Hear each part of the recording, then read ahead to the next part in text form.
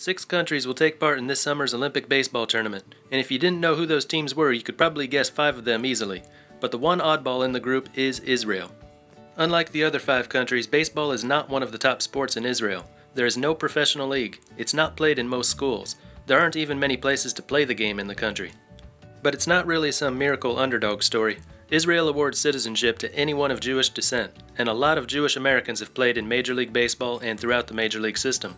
So the strategy was simple. Find enough professional ball players of Jewish descent to fill up a roster, give them Israeli citizenship, and there you have it, a team capable of beating all the best countries in Europe and Africa to qualify for the Olympics.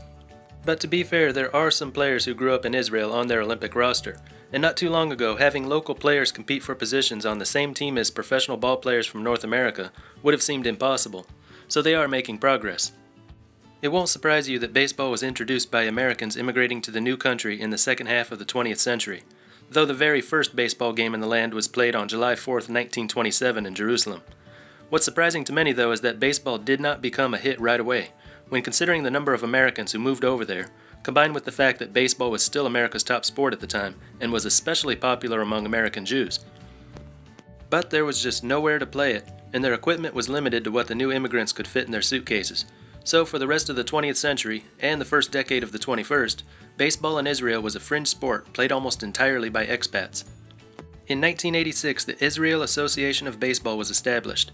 The IAB has been promoting and developing baseball in the country for the past 35 years, instructing young players, organizing tournaments, getting the right equipment, having fields built, and sending the national teams to competitions abroad. In 2007, the Israel Baseball League played its one and only season. This professional league included 120 players from 9 countries. Only 15 were from Israel, though about 40% of the league was Jewish. Their goal was for the league to be 25% Israeli by its 5th year. Most of the players came from the U.S. minor leagues. Others came from professional leagues in other countries. 6 teams played in 3 different ballparks. The schedule was 45 games over an 8-week season. Games were only 7 innings, and ties were broken not by extra innings, but by a home run derby. The inaugural game was played on June 24, 2007, in front of over 3,000 fans. The champions of the 2007 season were the Bet Shemesh Blue Sox. But attendance fell short of expectations throughout the season, and the cost of bringing in paid import players led to financial problems, and the Israeli Baseball League would not make it to a second season. Professional baseball could return to Israel one day, but 2007 was not the right time for it. They had 6 teams with all paid professional players in a country where baseball was hardly known.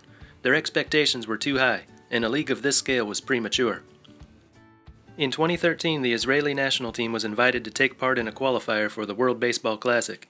As I said before, Israel's citizenship requirements has given them an advantage when putting together a team for the Olympics. That advantage is even greater in the WBC because the players don't have to be citizens, just eligible for citizenship. So any professional ball player with one Jewish parent can suit up for Team Israel. They were placed in Qualifier 1 with Spain, South Africa, and France. This took place during the Major League season, so Israel was unable to use any Major League players, and so the 4 countries were somewhat even. Israel opened with a 7-3 win over South Africa, and then beat Spain 4-2. But in the final, a rematch with Spain, they lost 9-7 and did not qualify. Supporters of Israeli baseball were hoping that the team would reach the big tournament, and that in turn would help grow the sport inside the country. Well, their appearance at the qualifier did nothing to spark an interest in the local population, but what it did do was get Jewish Americans interested in promoting baseball in Israel, so the 2013 qualifier, though unsuccessful, did mark a turning point for baseball in Israel. 1 year later, the Israel Baseball Academy was launched. About 25 or so teenagers are enrolled annually in the program. The quality of this academy can be compared with the European academies that have enabled a number of players from Europe and South Africa to work their way over to the Major League system. In 2015, pitcher Dean Kremer became the first Israeli to be drafted by a Major League team when the San Diego Padres selected him in the 38th round. Actually, Kremer had grown up in the U.S., so they are still waiting for a born and raised Israeli to be drafted. But Kremer definitely is Israeli. He's always been a dual citizen, born to 2 Israeli parents. He speaks Hebrew and spends 2 months out of every year in Israel. Kremer, now 25, made his Major League debut with the Baltimore Orioles in 2020 and continues to pitch for them in 2021. In 2016, Team Israel returned to the WBC qualifier, and this time came out victorious, winning once over Brazil and twice over Great Britain, and therefore qualifying for the main tournament. At the 2017 WBC, they were placed in Pool A with 3 big-name countries in the baseball world, the Netherlands, Korea, and Taiwan, and the Israeli team surprised everyone by beating all three of them and moving on to the next round. Their amazing run continued into the next round as they opened with a win over another traditional baseball power, Cuba. But then their luck ran out. They were blown out in a rematch with the Netherlands and then beaten by Japan and sent home. The success of the national team did get noticed in Israel, but did not create the kind of buzz that the Israeli baseball crowd had been hoping for. Not only was there a lack of homegrown stars, but the average Israeli didn't know or care about the WBC. But in July of 2019, the national team started building towards something more meaningful to the Israeli people. After going undefeated in pool play and winning 4 out of 5 in round 1, the Israeli team earned the last qualifying spot for the 2019 European Baseball Championship. Of the 8 teams in the championship, they finished 4th, which was good enough to earn them a spot in the Europe-Africa Olympic qualifier. In that tournament, Israel went 5-1, including upsets of the Netherlands, Italy, and Spain, 3 countries they had lost to in the European Baseball Championship. This earned them the top spot and a ticket to the Olympic Games. This was a much bigger deal for the Israeli people. Unlike the WBC team, this team was made up entirely of Israeli citizens. Though most were dual citizens, only 4 were native Israeli. Still, they were all citizens of the country. And this is the Olympics, an event that everyone knows about. In fact, this will be the first time an Israeli team competes in an Olympic ball sport, since their soccer team competed at the 1976 Montreal Games. It's sure to create a little interest in baseball in the country, and actually it already has. The domestic league is already seeing more local participation, in what used to be almost exclusively a sport for expats.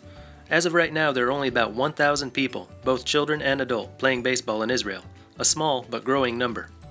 In the 2021 WBSC rankings that came out last month, Israel was number 24, by far the lowest of the 6 Olympic teams, and down 6 spots from their 2020 ranking.